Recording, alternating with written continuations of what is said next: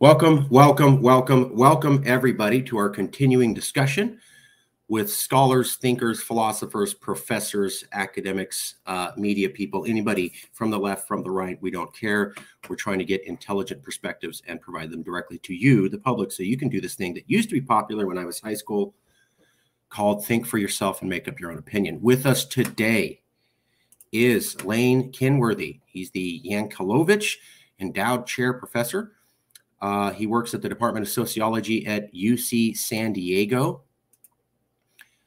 He studied the causes and consequences of living standards, poverty, inequality, mobility, employment, economic growth, social policy, taxes, public opinion, and politics in the United States and other affluent countries. His books include Would Democratic Socialism Be Better? Social Democratic Capitalism, The Good Society, How Big Should Our Government Be? Social Democratic America, Progress for the Poor, Jobs with Equality, Egalitarian Capitalism, and In Search of National Economic Success. You can find out more at his website at lanekenworthy.net.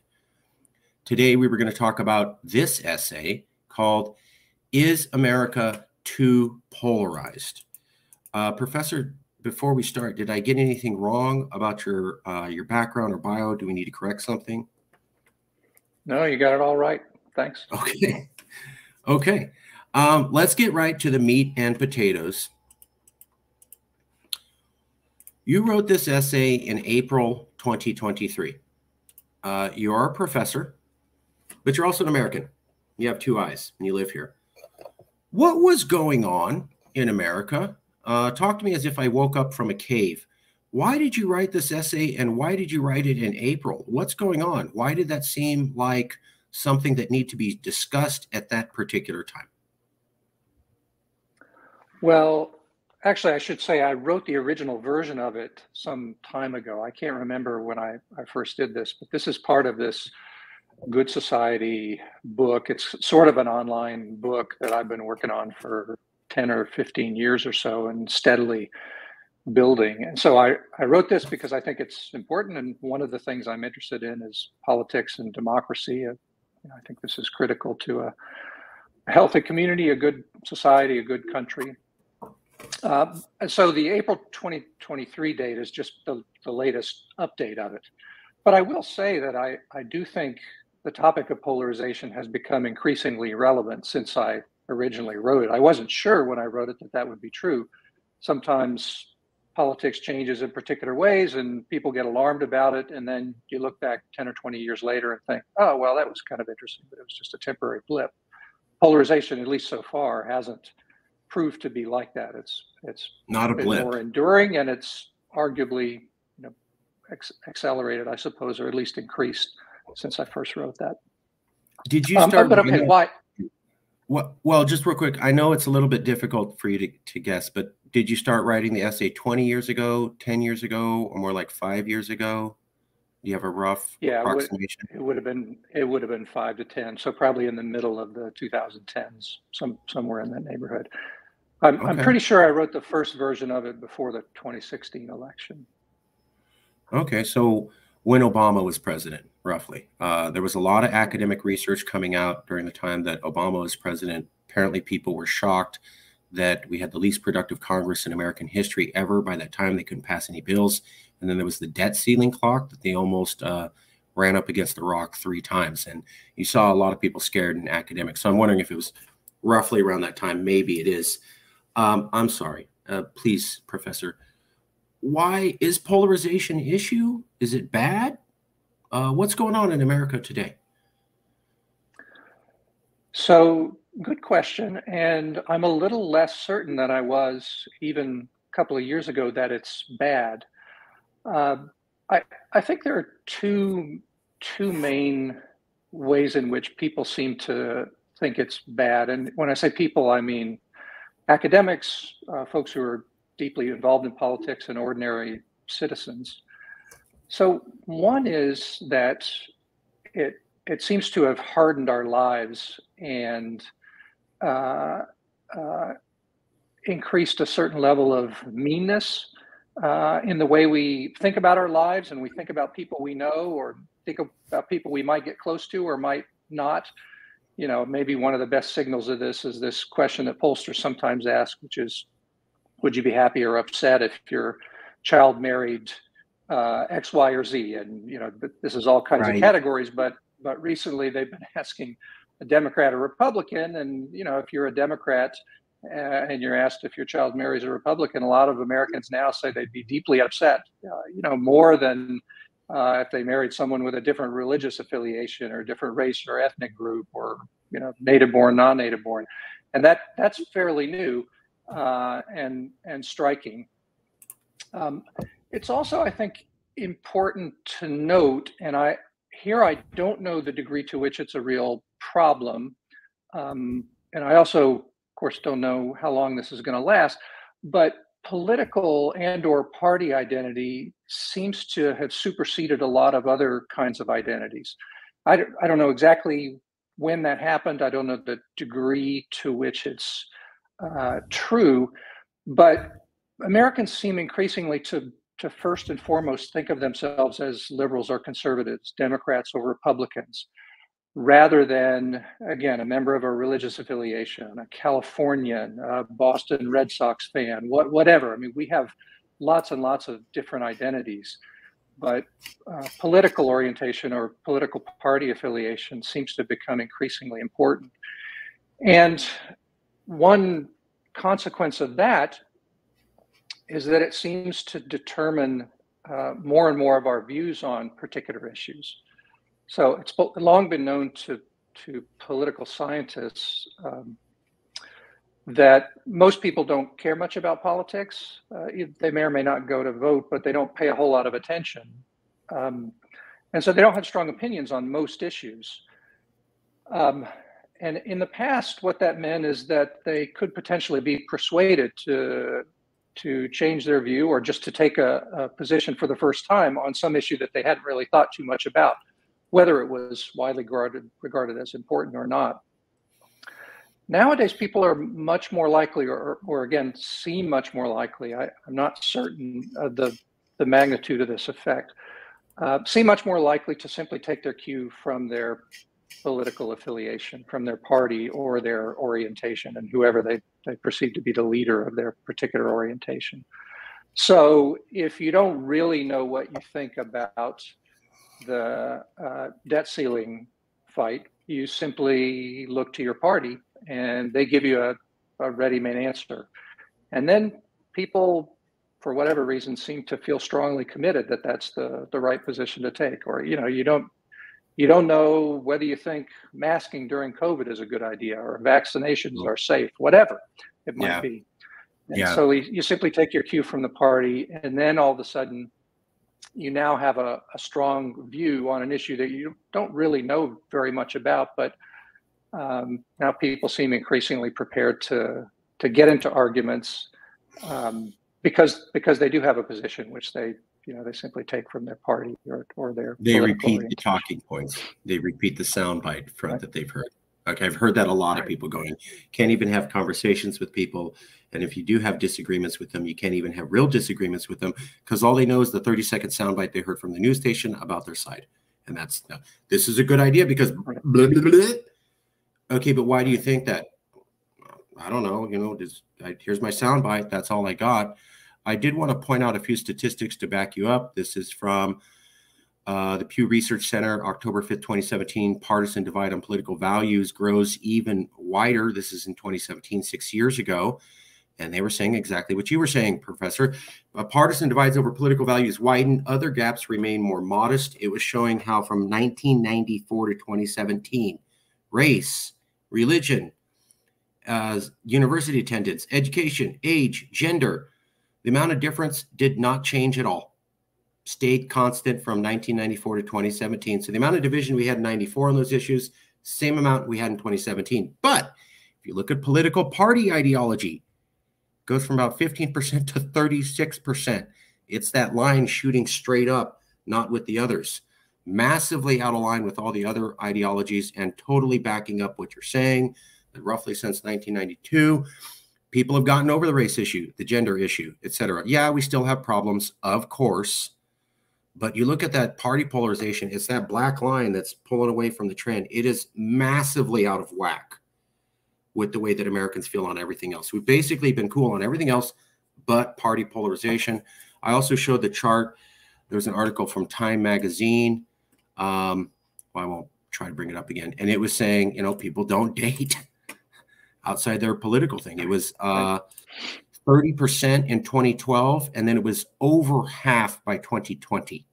Over half of Americans by 2020 said, hell no, I won't date anybody that's outside my politics. And this chart also shows political ideology supersedes all other forms of ideology. Is this a good thing? Is this a bad thing? Yeah, so let me mention just two other considerations that might bear on how we think about whether polarization is good, bad, both, something in between. So one is that, and I think this is often lost in especially the journalistic commentary on the issue. So polarization actually has two elements. One is movement of people away from the center on whatever it might be. You could talk about polarization not only with respect to politics, but lots of other stuff. But anyway, so one element of it is moving away from the center toward the extremes, and the other is sorting more cleanly into two separate groups. And these can go together, but they don't have to go together. And so let me just explain how this works with American citizens and voters. So we have very much sorted ourselves more cleanly and clearly into the two political parties, and also to the broader political orientations, but especially the parties. It used to be the case that you could be a conservative, especially if you were in the South, and nonetheless a diehard Democrat. This was true for much of the middle of the 20th century. And similarly, you could be sort of center-left, but nevertheless a Republican. The name for those kinds of people back then was Rockefeller Republicans, after Nelson Rockefeller, who was the sort of most readily identifiable national kind of centrist Republican in the 1950s and 1960s. So that's very seldom true anymore. Most Americans who think of themselves on the left side of the political spectrum now are Democrats. And most Americans who think of themselves on the right side now are Republicans. When we think about, just as an aside, when we think about elected representatives, so people elected to the House and the Senate, that separation is full and complete. In both the House and the Senate, there is no Democrat who is to the right of any Republican. And in the population, that's close to true, but not fully true. Anyway, it's way more true than it was several generations ago. At the same time, the public opinion polling by Gallup, the General Social Survey, the Pew Research Center, the American National Election Studies, and others suggests that Americans haven't really moved away from the center on their policy views. Most Americans are in the center when it comes to political orientation and on lots of specific issues as well. And as best we can tell, going back in time, there really hasn't been any movement away from that. It's not as though lots of people have moved from centrists, again, in general political orientation, are you conservative, moderate, or liberal, or on specific issues. It's just that we've sorted very cleanly into the parties. And that still matters a lot, but it's just worth noting that it's not as though we as citizens or voters have become a nation of extremists. It's just that we're much more cleanly sorted into these two parties. So that's one thing worth mentioning. And I don't know if that's necessarily good or bad or neither. It's not so clear to me that it would be a terrible thing if we had more of us out on the edges on particular policy views, or if more of us considered ourselves extremely liberal as opposed to mildly liberal, or extremely conservative as opposed to mildly conservative. But anyway, that is what it is. The one other thing I wanted to mention and really emphasize, and this I think maybe is the most concerning consequence of polarization, is gridlock in the federal government. So now that we have two much more cohesive, cleanly sorted parties, it's not too surprising that it's more difficult for elected representatives in the two parties to agree on things. And in a particular political context, that makes it much more difficult to pass legislation or to change legislation. The political context in which that's true is one in which there are a variety of what political scientists often call veto points. That is to say, when there are various points in the policymaking process where if someone opposes, they have the power, the authority to block it. So we have two legislative bodies, a House of Representatives and a Senate. Most other rich democratic countries don't have that. Some of them do have two houses, but one of them is mostly symbolic. It doesn't really have any decision-making power. We also have a separately elected executive. Most other countries don't have that. France does, but most don't. So essentially, in most other countries, there's just a parliament, and the prime minister is whoever is the leader of the largest party or the coalition that has the majority in the parliament. But they're not elected separately. And so it's pretty easy for the majority to pass more or less whatever it wants. There's a judiciary and there's judicial review so that the judiciary can nullify a law that's passed. But it's much easier to pass things. So here in the United States, if you're the minority party at a moment in time, but you happen to hold that a majority in the House of Representatives, or if you've got a majority on the Supreme Court or in the Senate, really because of the filibuster, in most cases, all you need is 41 seats out of the 100. You can block almost everything if you're cohesive and determined to block things.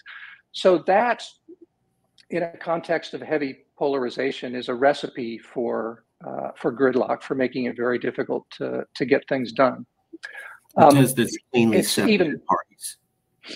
Yeah, exactly. It's very hard now to, not impossible, but much more difficult now to reach any sort of compromise, because most people in the Democratic Party who are elected representatives, that this is true of most citizens too, but here I'm focusing on the elected representatives, they want different things from most people in the Republican Party. And so they're not all that willing to or interested in compromising.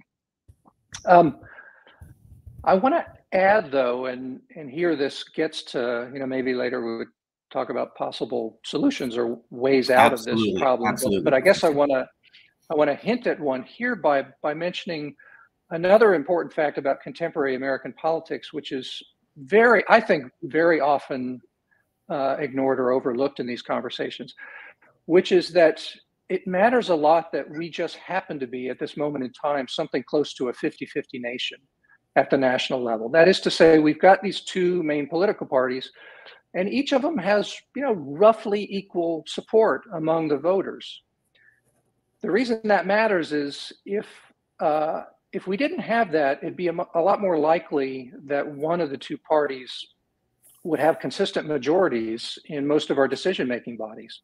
And so it wouldn't really be an obstacle to passing legislation that we're polarized or that we have all these veto points, because one party would win most elections and it could more or less do whatever it wants. And the reason we know that's true is because you can see that in a lot of our states. So, we have these 50 states. Most of them are not evenly split like we are as a country. In California, for example, the Republican Party, it exists, but it has no power at all in the state government.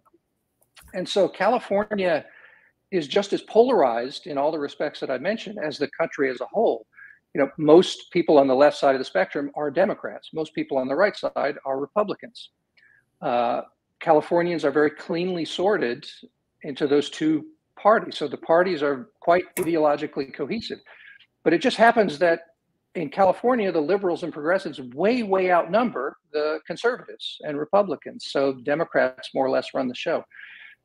It's a bit of a fluke that's not the case at the national level. We just happen to be very close to 50-50 at this point in time.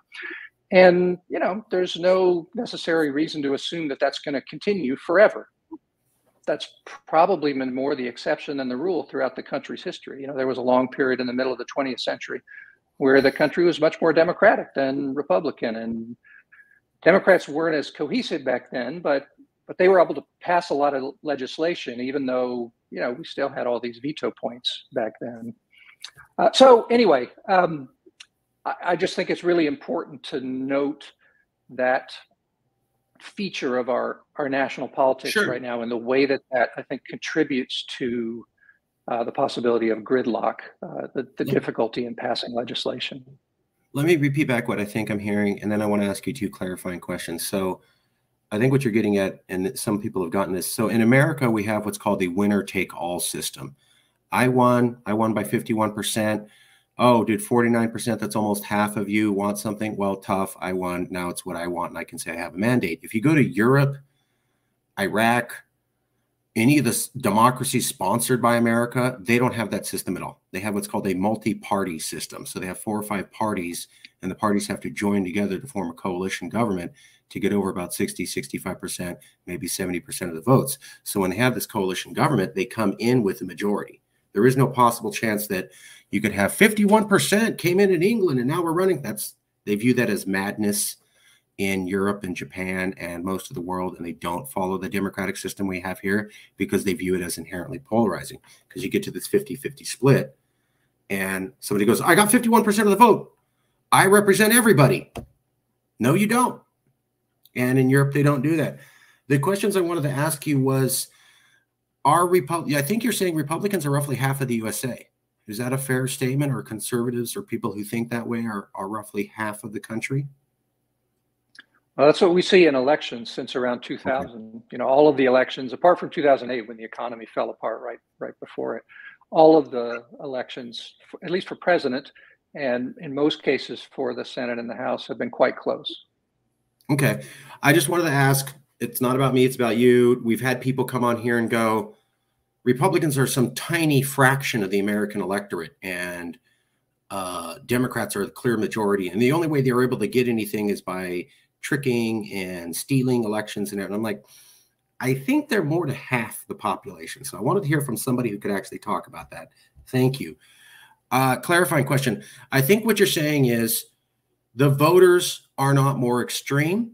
The parties are more cleanly segregated. But the problem may be that because the parties are so cleanly segregated, you don't have a liberal Republican, you don't have a conservative Democrat, you may never get legislation that's actually what the average American people want. Maybe the average American people are willing to come to terms on something, but because the parties are in control and they're so polarized from each other, you may never actually get that legislation, even if the people want that. Is that roughly correct? That's the big worry. Now, how true is it is a separate question and really important. And I think my take at the moment is that it's not quite as true as I used to assume for a while. And I think most people who I've heard in this kind of conversation seem to imply that it's true. And so let me elaborate a little bit. There are a variety of ways in which it's still possible to make policy in the country. And we see some cross-party compromise on some issues in the federal government. Leaders of the two parties don't often like to talk about it because a lot of our politics now works by negative partisanship. That is to say, the argument for why you should vote for me or for my party is not so much what we're going to do, but how bad the other party is going to be if they win the election. And so it doesn't really help most candidates or the leaders of the two parties at the national level to trumpet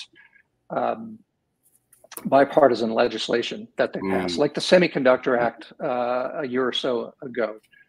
Some Republicans voted for this, probably for good reason, but in any event, it was bipartisan. Other things are passed. They just don't get a lot of discussion, again, because it's not in most people's interests, or at least their perceived interest, to talk a lot about it. They want to talk about how awful the other party is. But anyway, so that's one possibility. The other is the reconciliation procedure. So even with the filibuster, it's possible to pass stuff through the Senate without having 60 of the 100 seats. 1 or 2 times a year, you can use this procedure called reconciliation. That's how the Inflation Reduction Act last year, which is really just the kind of Clean Energy Act, ended up being passed. And increasingly, Congress puts more and more stuff into these reconciliation bills, which eventually become law. So in a typical year, we now see 1 or 2 really big bills passed with all kinds of stuff in them, and then maybe a few smaller bipartisan bills passed. There's a very clear trend, if you look at the number of laws passed by Congress, of steady declines, really going all the way back to the 1970s, which more or less tracks perfectly with this era of slowly but steadily growing political polarization. But I want to emphasize, it's not as though nothing is getting passed. So we do have these reconciliation bills, and sometimes they include a lot of stuff. They're limited because, like I said, you can only do this once or twice a year. And also they have to include items that have some sort of taxing and spending implication. So you couldn't do something like declare abortion legal again, despite the Supreme Court's decision, because it's not really a taxing or spending issue. So there's this. These are, I think, important caveats to the conclusion that nothing gets done by the federal government anymore. And then the other thing I want to say or stress, I guess, is that, like we talked about before, we have a lot of state governments and also city governments. And in many cases, despite the polarization, they're able to pass lots of things because the state is dominated by Democrats or Republicans, or the city is dominated by, well, in cities' case, it's almost always Democrats. So they're able to pass despite the polarization, despite the veto points. Most states have 2 legislative bodies and a separately elected governor, so they too have to get all these decision-making bodies to agree. But because they tend to be dominated by one or the other of the parties, they're able to pass a lot of stuff. So they can't do everything. States are limited in part because they only have a certain amount of money to spend, and in part because there are certain things only the federal government can decide. But I guess my point here is it's not all cataclysmic, even though there is a lot of polarization, and even though I do think it has the potential for really problematic consequences. Now, who knows what's going to happen over the next decade or two if polarization accentuates and we continue to be a 50-50 country. Maybe it ends up being the case that it's just very, very difficult to pass anything because there's no more interest in compromising on anything ever again. I don't rule that out as a possibility. My best guess is, maybe one of several things happens which makes it easier to pass things at the national level. One possibility is that one of the 2 parties gets the upper hand in a bunch of elections and so controls the government with a strong majority more often, like we see in a lot of the states. I think the Democrats are probably the more likely of the 2 to be in that position, mainly because of what we see with the preferences of different cohorts. So millennials and Gen Zers are much more strongly to the left and much more likely to vote Democratic than any of the prior generations, which were much closer to 50-50 in their vote choices. It's possible they'll get a little more conservative, but this tendency of people to get more conservative as they age is often overstated. The truth is that most people stick with whichever party they vote for around age 20 or so throughout their life course. So if that happens with millennials and Gen Zers, we're likely to see a big shift toward the Democrats in coming decades. And that might free them up to pass a lot more legislation. And then, probably at some point, Republicans have to moderate their views, move a little closer to the Democrats in order to get back into the game. And maybe even signal that they're more willing to compromise. So anyway, this is all speculation. Let me ask you a few questions just for everyone to follow along. So the first one is, I'm trying to do something. Sorry. Here we go. Let me just do this real quick. So,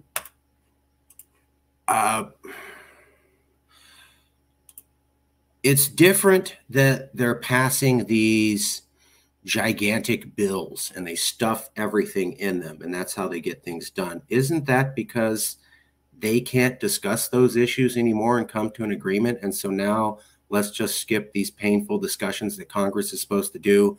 We'll have a gigantic bill and we'll slip in all of our goodies the day before. So basically everybody gets what they want without any real introspection from the public or debate.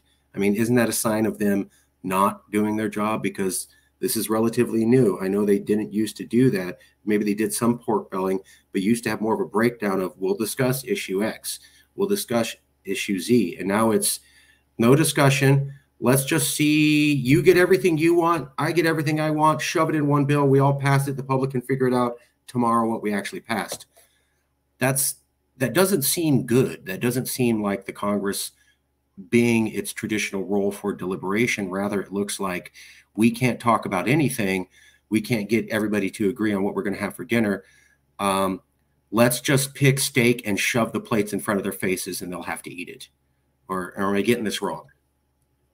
Well, I'm not certain, but I think that what's happened mainly is the transformation or the switching of debate, discussion, deliberation, compromise, working out deals now happens almost entirely within the two parties, within the elected representatives of the two parties, rather than between.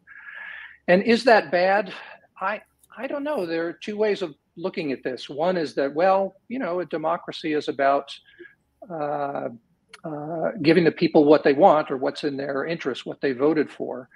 And if you're in the majority at a point in time, like, for example, the Democrats had a majority in all three bodies in 2021, 2022, because of the 2020 election, it was a narrow majority, especially in the Senate, but they did have a majority. And so arguably they were sent there by the people to pass some things. And if Republicans weren't willing to negotiate or compromise, then, I mean, there definitely was a lot of debate within the Democratic caucus about what exactly to do with the several reconciliation bills, and plenty of compromise, especially with Joe Manchin and Kristen Sinema, who, because the Democrats had such a narrow majority in the Senate, had a lot of influence. They were the two most centrist of the Democratic senators. And similarly, if and when the Republicans, as they did, for example, in 2017 and 18, hold all three bodies, you know, most of their debating was within their own caucus. So is that bad? It depends. I don't think we know the long-term consequences, but I guess I'll say I'm a little skeptical of the notion that there's something inherently preferable about debate, discussion, deliberation across party lines as opposed to within party lines. As long as it's happening, I'm not convinced, I'm not certain that there's any sort of superiority of cross-party discussion and compromise as opposed to just within. Okay, so in debate, between party lines used to be something they would do. They don't do that as much. Now the debate's within the party. So that's at least a change. We can stall the debate on if it's good or bad, but we can at least acknowledge that that's a shift. Yeah. I wanted to ask you about the essay, but first I want to ask you a question. So I keep going like, is it bad? Is it not? Well, there's different ways of looking at it.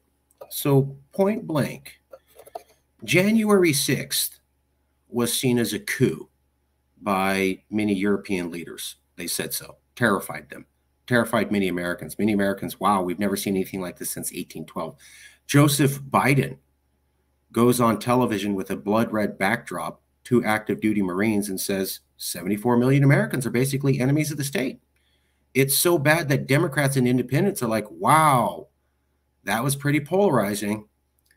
We also have routine debates where both parties are like, let's take the debt ceiling to the limit to see if you'll lose this game of chicken. I remember when they were doing it with Obama and it was seen as new and scary, and now it's common practice. And then I have a poll I wanted to show you where it showed in 2021, and yes, people said this is during COVID, okay. But there was a point in the last 2 years where 74% of all Biden voters and 78% of all Trump voters felt all voters of the other side were bad Americans and a clear and present danger to America. These things have not happened before in Americans' history, and they're relatively new. Good signs? Bad signs? These are new things. A lot of people are troubled by these and going, wow, this is a new, scary development. Could we look at these things and say, not good? Or do we have to wait to pass judgment?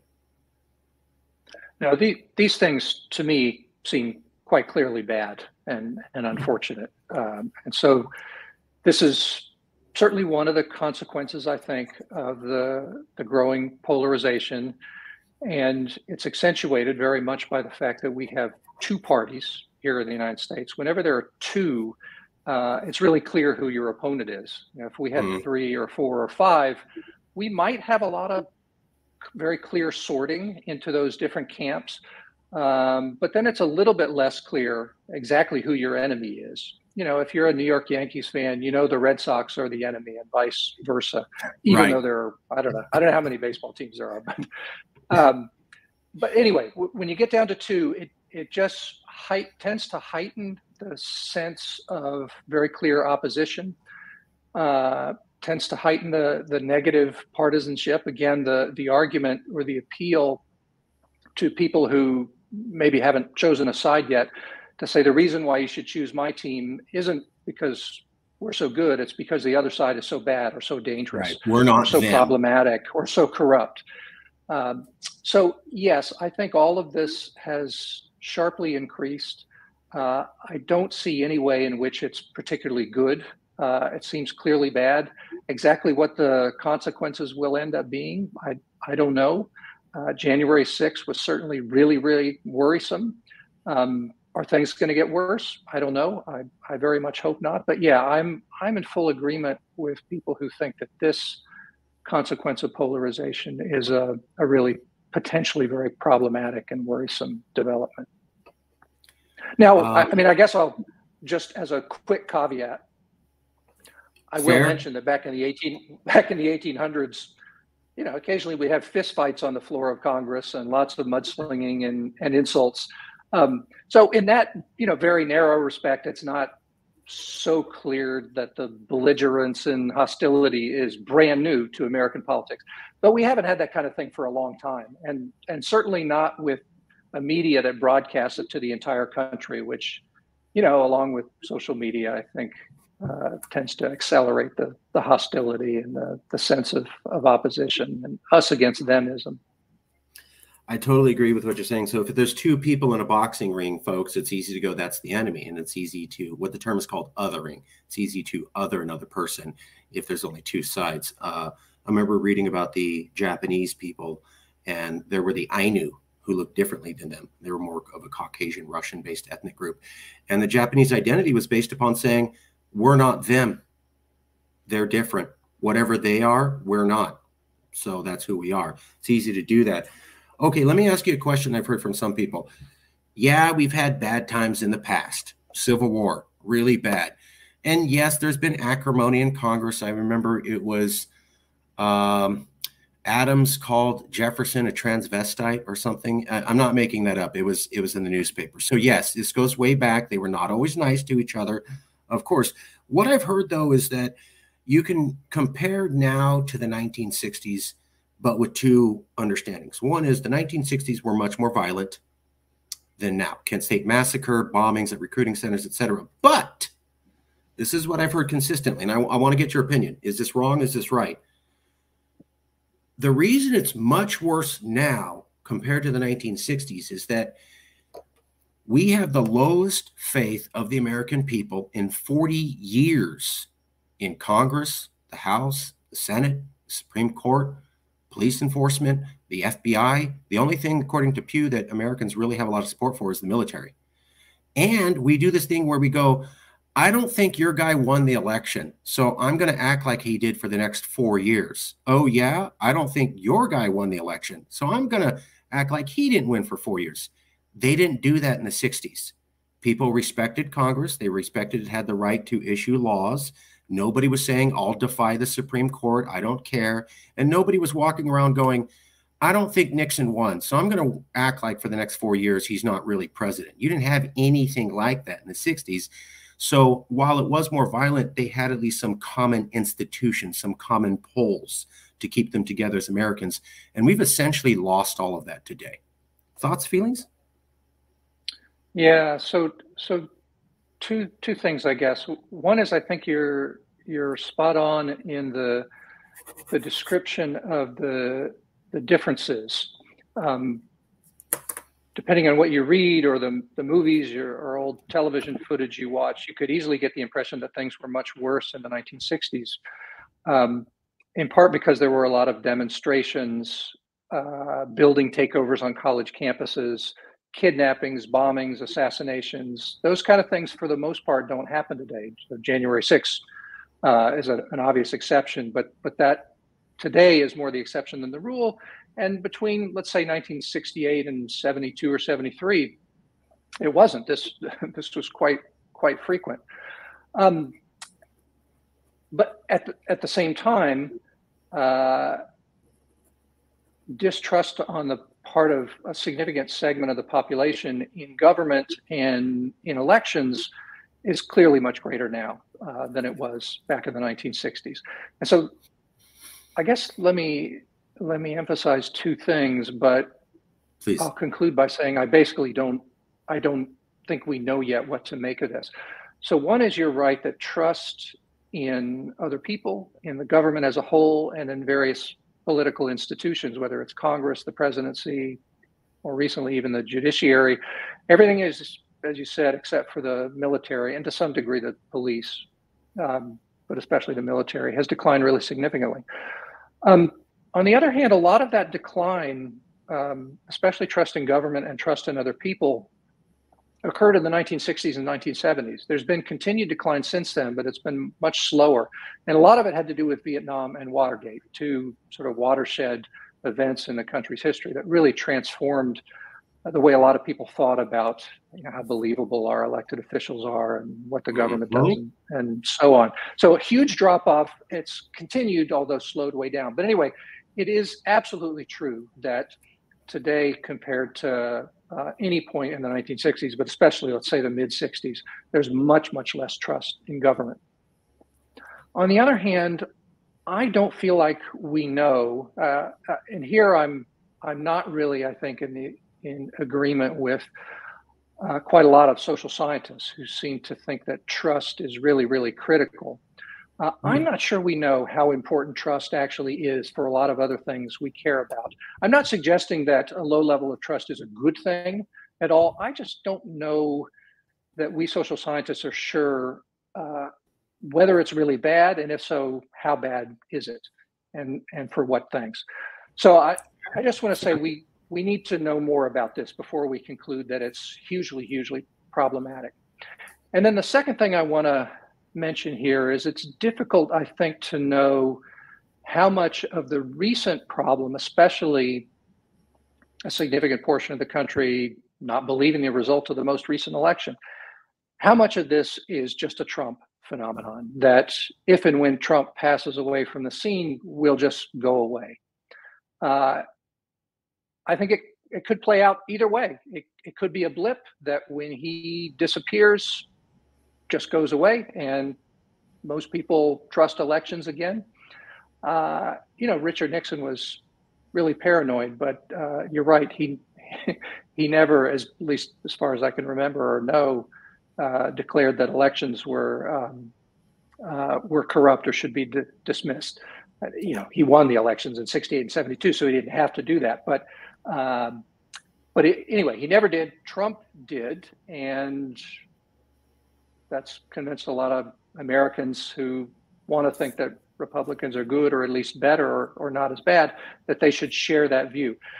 So one possibility is this just goes away when he goes away, assuming nobody who makes the same claims pops up afterward. Another is that this is going to be a semi-permanent change, or at least one that lasts, for a decade or two, a generation, that a whole significant share of Americans, it's now going to be permanently imprinted upon them that they shouldn't trust election outcomes, whether their team wins or loses.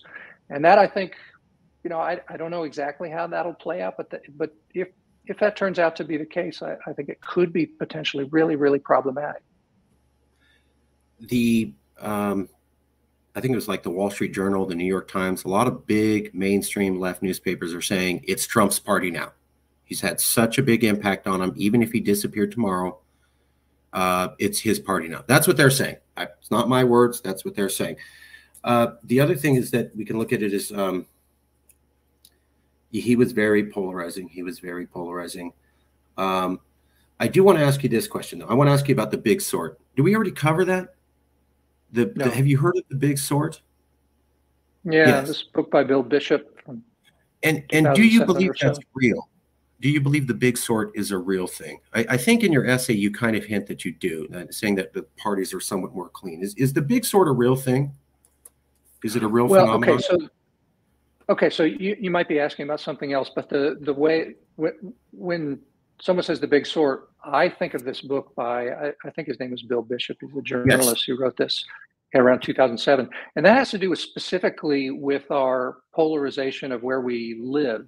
That is to say, more and more of us are choosing to live only around lots of other people who share our political views, which may be one of the reasons why so many cities are dominated by Democrats and progressives, and so many rural areas are dominated by conservatives, and suburbs are a bit of a mix. But the closer you are to the downtown, the more likely you are to be progressive or liberal. So that book made kind of a splash. And initial research, which I read a fair amount of up to, say, maybe 2015, actually suggested that Bishop was probably exaggerating a bit, not intentionally. He had just been misled by the data he had access to, and that there really wasn't all this much of this sort of residential sorting going on. But I honestly haven't kept up with the literature on this or discussion of this since then, and so it's possible that it is a real thing or has come back around. And so what Bishop concluded early on is now true. Whether he's right or wrong, it is very much the case that if you look at inner cities compared to rural areas, there's a very clear and very strong partisan difference. You know, whether that's intentionally or has to do with the fact that so many college-educated voters have now moved over to the left and therefore to the Democrats, and they're much more likely to live in cities, whereas non-college educated have moved over to the conservative end of the spectrum, to the Republicans, and they're a lot less likely to live in cities. So it could just be a fluke rather than people intentionally choosing to live close to others who share their political views. But in any case, I'm sorry. No, go ahead. There was a professor, Fiorina, and he criticized Bill Bishop. And what he said was, you can't conclude that everybody's moving strictly for politics. Maybe they're moving for cultural reasons. Okay. I don't know if people are moving, I gotta be near other Republicans, or, you know, I like hats and barbecue and country music, and I just feel more comfortable over here. And the moment I get there, everybody talks a certain way. Everybody thinks a certain way. And just because I lived in that community, I start to absorb the way they think. May I show you a few maps, Professor? Yeah, sure. Okay. So this is from the New York Times, came out in 2016. It's talking about the big sort. And also, let's see here, NPR covered this in 2022, 2017, 2008, 538 by Nate Silver also covered this. The Sabato Center, Crystal Ball, and Wall Street Journal have all backed up the big sort, especially NPR. Their reporting has gone from 2012 up to 2022, and they've said, yeah, the trend holds. This is the map that I like to show people. So in the top left, very top left, these are landslide election counties for presidential elections. So this is at the county level. I know it's a little blurry, but this is super detailed. It's at the county level. The top left map is 1992. The bottom one that's the biggest is 2016. So in the top left map, red means don't even run here if you're not a Republican. Republicans win by 20 percentage points versus Democrats in these counties, called a landslide election. Don't even try. Blue means don't even run here if you're not a Democrat. Democrats win by 20 percentage points over Republicans. Gray means it's competitive. Some years they voted for Obama. Some years they voted for John McCain. They were open to the message of the president and if it fit America. And you can go from 1992 all over to 2000, and then the next line is 2004 to 2012. Anyways, you get down to 2016 at the bottom. Almost all of the competitive election counties have been wiped out. And we only have what's known as landslide election counties. This is not from Bishop. This came after Bishop from the Wall Street Journal, based upon his research, saying it still holds out over a 30-year period.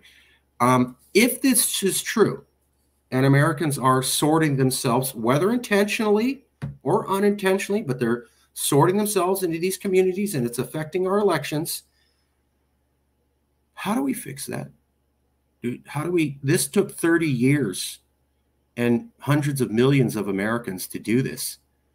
How do we undo this to get back to a more moderate America? Well, so I guess I'll say two things here. One is that I think it's an open question whether it's a big problem or not. That is to say, if people are more or less choosing where they want to live based on other things, and it just happens to turn out, again, might be jobs, might be weather, other aspects of the culture, and it just happens to turn out that that translates into dominance by one or the other of the political parties within a particular region, then I'm not sure we'd want to necessarily take active steps to do anything to change that. One of the things, though, that we could potentially do to change the electoral implications of that kind of sorting would be to shift away, and we really only could do this for the House of Representatives, but we could shift away from single member districts. You talked about this before, and the way that we carve our country up into districts, and then one person wins the election within each district.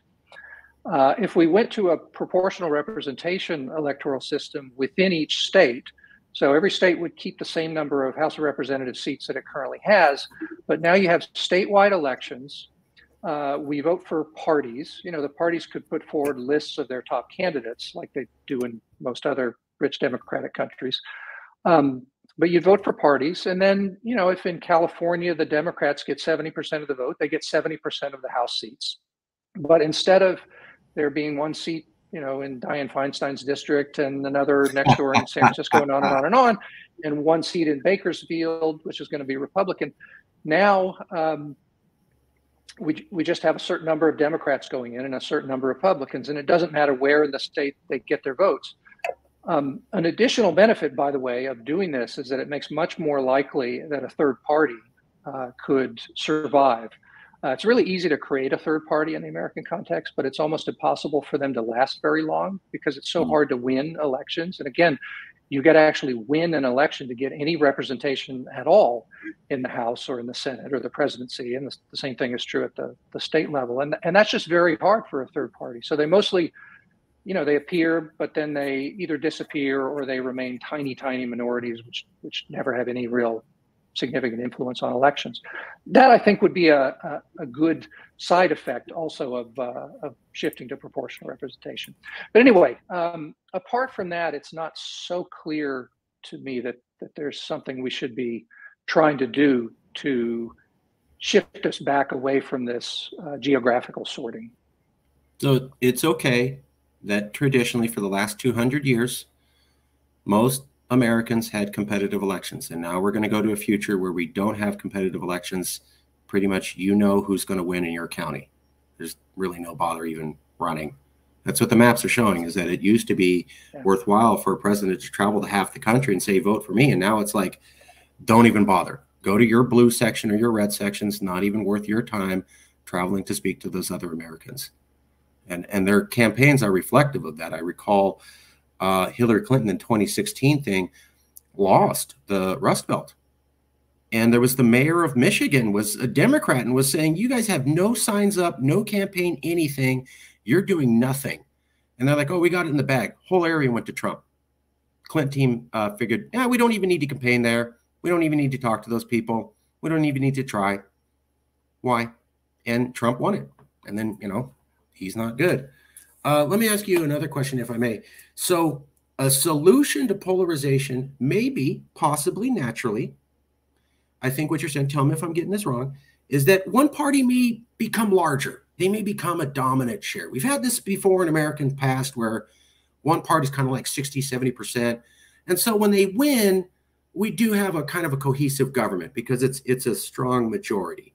I'd like to show you something, if I may. This is a quote from Norman Ornstein. Norman Ornstein is a demographer. He works for the Enterprise Institute. And this is something he said that I found disturbing. I'll read it for you. Norman Ornstein, I want to repeat a statistic I use in every talk. By 2040 or so, 70% of Americans will live in 15 states, meaning 30% of Americans will choose 77ers. And that 30% will be older, whiter, more rural, more male than the 70%. Unsettling, to say the least. He was explaining how you can get an extreme right-wing person in the Supreme Court, and how Trump could win, although losing the popular vote, and how Bush could win, although losing the popular vote. And what he's saying is the Constitution bakes in power to states. And even if you had 90% of the population in New York and LA, if 35 states are conservative, it doesn't matter. They will control the presidency and the Supreme Court and the Senate, and that means they can shut down any legislation and make sure nothing gets passed that they don't like. And he's saying this trend will continue till the year 2040, according to the U.S. Census. Basically, what he's getting at is that people in Kansas and Missouri, and especially after Trump, are saying, I'm a minority. I have dark skin. I don't want to go to some place that I think is racist.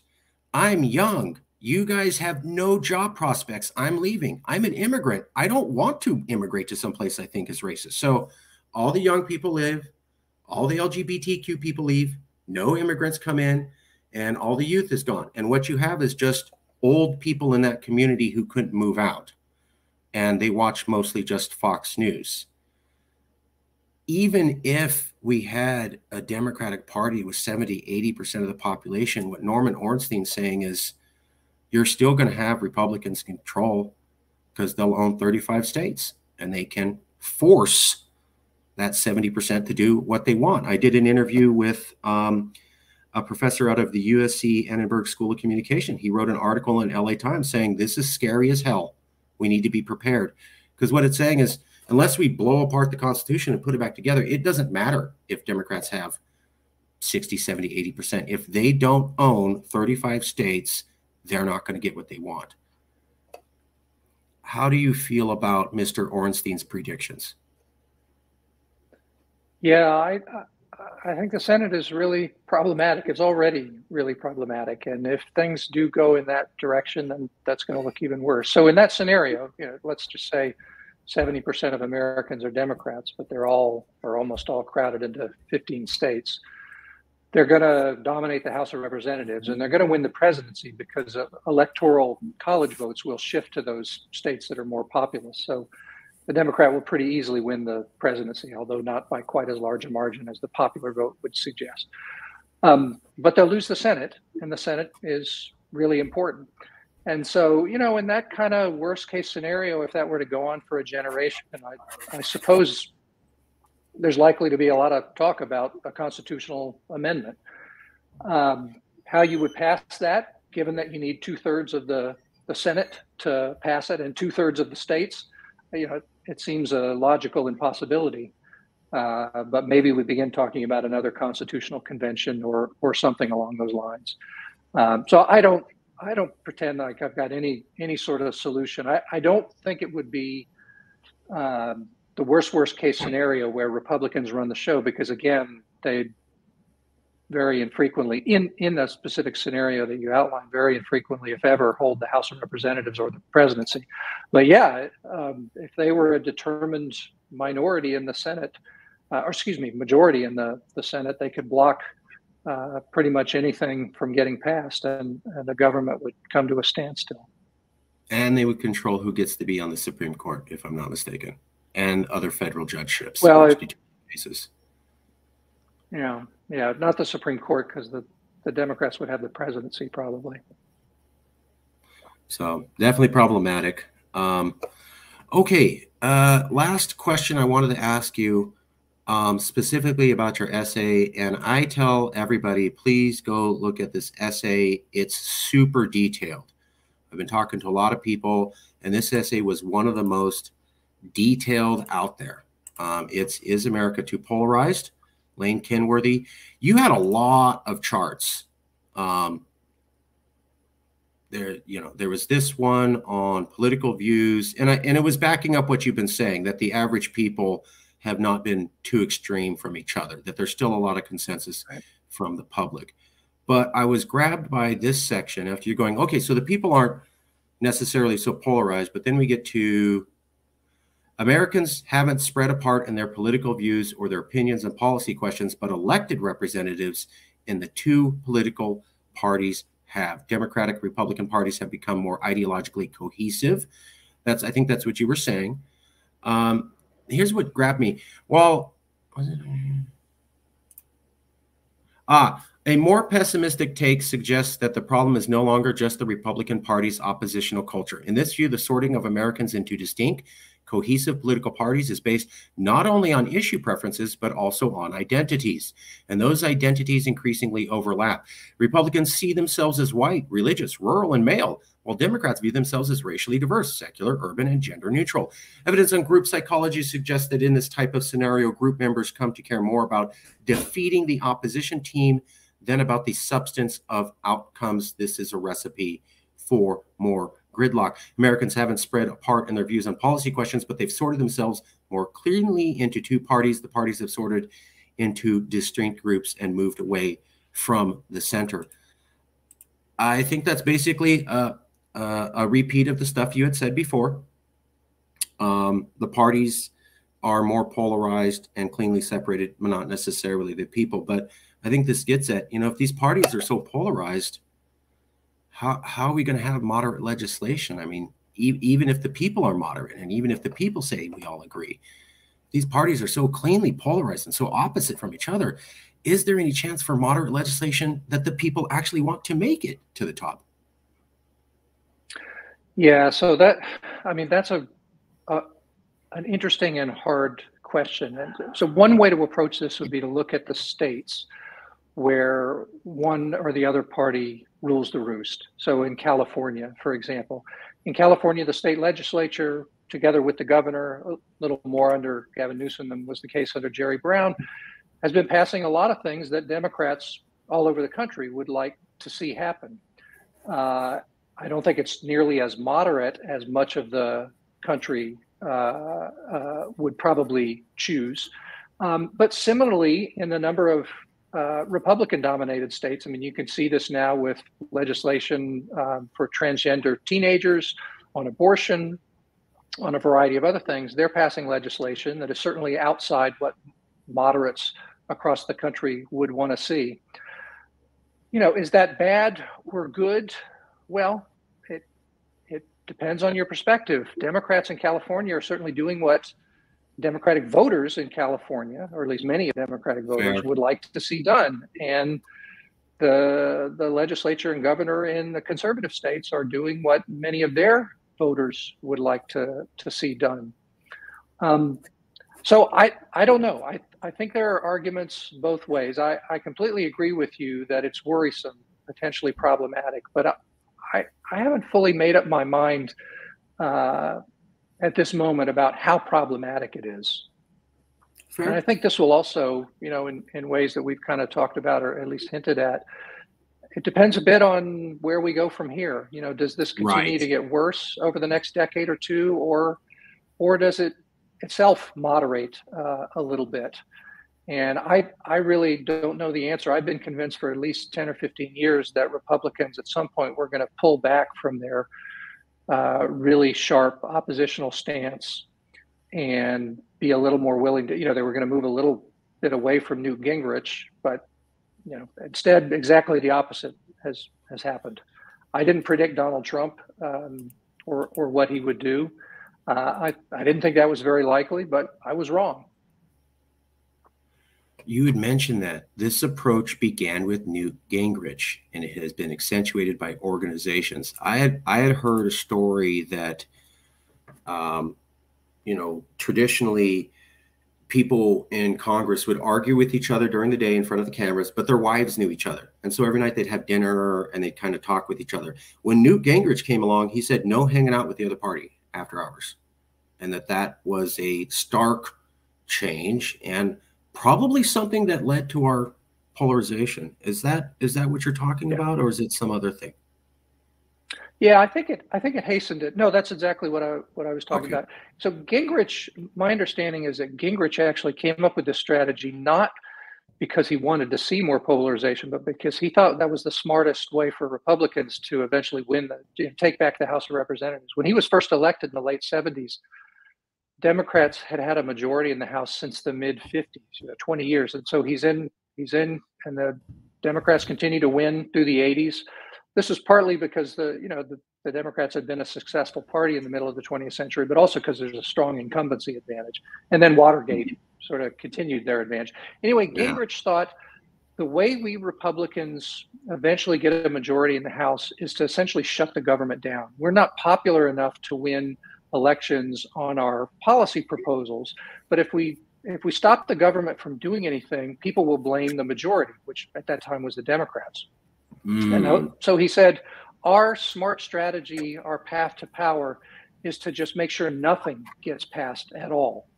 And eventually, by the time he had ascended the ladder within the Republican House caucus in 1994, they finally won the majority, and that seemed to more or less vindicate his strategy. I don't know if, in fact, that was the thing that eventually led Republicans to winning back the House.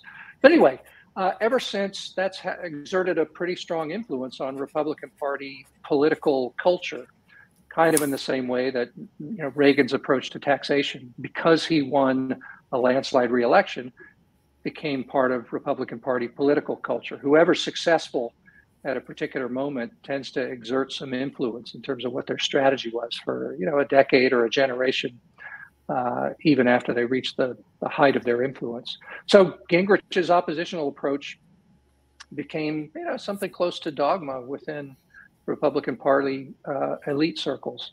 And I do think that, I don't think it was the underlying cause of the polarization, but I do think it helped heighten and probably accelerate the polarization, especially among the elected representatives of the two parties within the House and within the Senate. I really appreciate that, Professor. I brought this point up. You're the first person I've met who can back it up. Yeah, he did that. It happened. Is it the cause of everything? I don't know, but it's at least the data point. We're winding down.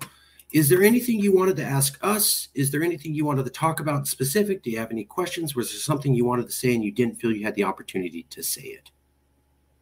Want to make sure. I think I've actually said almost anything I have to offer. And if people are interested in learning more, like you said, they could go read this piece that I've written. But no, this has been fun. I hope you feel this wasn't gotcha journalism. It was just a straightforward interview. If you know anybody who's willing to be part of this conversation, you don't have to say now. I'll email you a copy of the video. We'd love to keep the conversation going. So if you know anybody, left, right, whatever, and you feel that we were fair, we'd love to talk to them.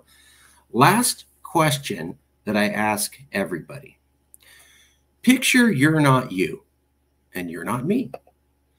You're a third person. You don't really know this person. And they're watching this video and they're going, wow, it's great. So much material, but a little bit hard to take it all in. And I'm struggling to remember everything they said. But this professor they had on said this one thing, and it's 5 days later after I watched that video, but I can't get this one thing this professor said out of my head. What is the thought you want a random, unknown person to not be able to stop thinking 5 days from now after they watch this interview? Okay, so what I would choose, let me preface by saying that it's because I think so much of the discussion now probably is rightly focused on the dangers and harms and bad consequences of polarization. So I guess the one thing that I would probably pick to say is it's more complicated than that. I don't think we know for sure that this is going to be all bad. So keep in mind that we need to keep thinking, keep discussing, keep talking, keep analyzing, and not just assume that we're headed for the worst case scenario. Okay, I appreciate that. Thank you so much for coming out. I'll send you a copy of this. If you know anybody else, we'd love to keep the conversation going because we think it's an important topic. It's worthy of discussion, right? Agreed, absolutely. All right, we'll end it there. Thank you for coming out, and I'll send you a copy soon. Thank you, Professor. Okay, you bet. Thank you.